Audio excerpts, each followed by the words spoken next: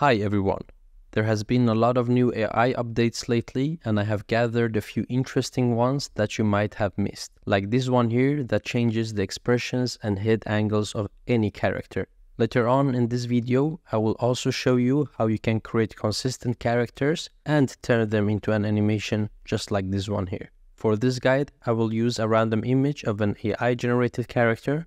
There is a funny website called thispersondoesnotexist.com. Just refresh until you get something you like and save it. Now back to the expression changer inside of openart. Let me show you how easy it is and how much you can control with this tool here. So after uploading the image, I click up here on face and we get a menu on the right side with a bunch of options. So we have a lot of different settings we can choose from. Head positioning, eyebrow, mouth adjustments like opening the mouth, widening, adding roundness, and so on. Let's start with the smile. So all I do is drag this bar here to the right to make our character laugh. Look at that. Our character is laughing and showing a great smile within seconds. It's so great that I can't even tell that the image has been edited. Here's the first image and here's the second. Now let me adjust the head side direction. Drag it to the left and let's see what we get. This is unbelievable. Now her head has slightly been rotated to the left. Everything else is in place and I can't even find any artifacts even though we changed the original image twice. My absolute favorite section is the eye adjustments down here. We can control if the eyes should be open or closed, the direction where the eyes are looking, both horizontal and vertical. I want this character to look to the side and drag the bar to the left. Let's see if we can still expect some good results here. And this is what we got.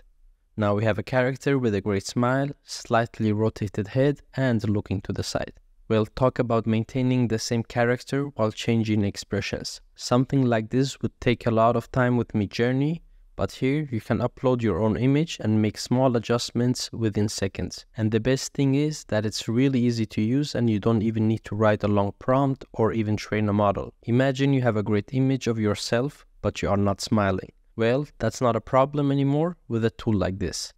I'll upload a new image. This time I will generate the character myself. I will use the new Flux open source image generation model. So this is a new model that some people say is even better than Midjourney. And it has been developed by Black Forest Labs, which is the team behind Stable Diffusion. The great thing about a website like openart is that you have everything under one roof. So over here, I can just pick a model. They have all the great models that you can think of. I'll pick the new Flux model here. Now for the prompt, I write a man wearing a scarf in the jungle, portrait, ambient lighting, and this is what we got. Now back to the expression changer over here, we have some presets that will change the expression of our character without us needing to adjust the settings. Like this one here, which will make our character happy. And here we go, a happy man in the jungle. How about our character being surprised because they see a beautiful panda maybe? Just click on the preset and choose surprised. And within a few seconds, our character looks surprised. Now let's see how he looks if I pick wink. Well, that's cool. It even managed to close one eye entirely while the other one has been minimized somewhat. Just like the way people wink. If you can wink without your other eyelids moving, drop a comment down below and also don't forget to subscribe. Here is what I got when I picked the sleepy option. To be honest, it looks like people who try to wink but only manage to do so by closing both eyes. This is the frown preset and here are a few more I experimented with. Now let's move on to the next great thing that I want to share with you. So inside openart, they have a section called anime character. What I have noticed is that it's great at generating consistent characters and you can start by uploading an image of a character of your own or use one of their presets. So I will show you how you can use only 2 images and create an entire animation from that. For the sake of this demonstration, I will use this character here. You can write a custom prompt if you are looking for a specific angle or pose. Further down, pick a style for the images and lastly, pick an expression. I'll go with annoyed. Of course, you can also increase the number of images you generate down here. For creating an animation, we don't need more than 2 images. So I went with these 2 here.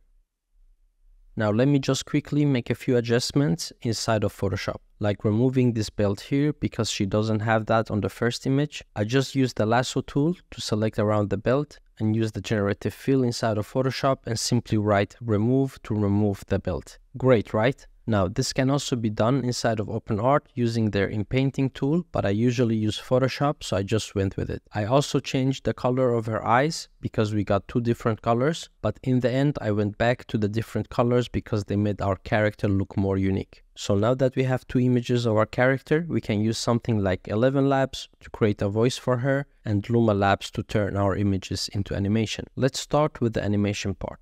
So simply go to Ravjar.said, create an account for free, and you should be able to create at least 10 animations every day for free. Sometimes you can even generate 20 animations per day, so simply upload your two images up here. Remember that the first frame of your video will be the first image you upload, and the last frame will be the second image you upload. After that, write a prompt describing your video or animation and make sure that enhance prompt is checked, as it tends to give better results in my opinion. I usually generate 2 animations at a time just to have enough variations to choose from. Now the videos might take some time, so if you want to generate even more, feel free to do that. So after a while, this is the videos that we got. This is the first one and this is the second one. So even though we wrote the same prompt and used the same images, we got different results. This is just the way it works, and that is why I recommend a few tries to be on the safe side. However, if you're a little creative, you can use these videos and still make something decent. I will continue with these 2 videos and add some sound effects and the voice for our character. I used 11 Labs to generate these sound effects.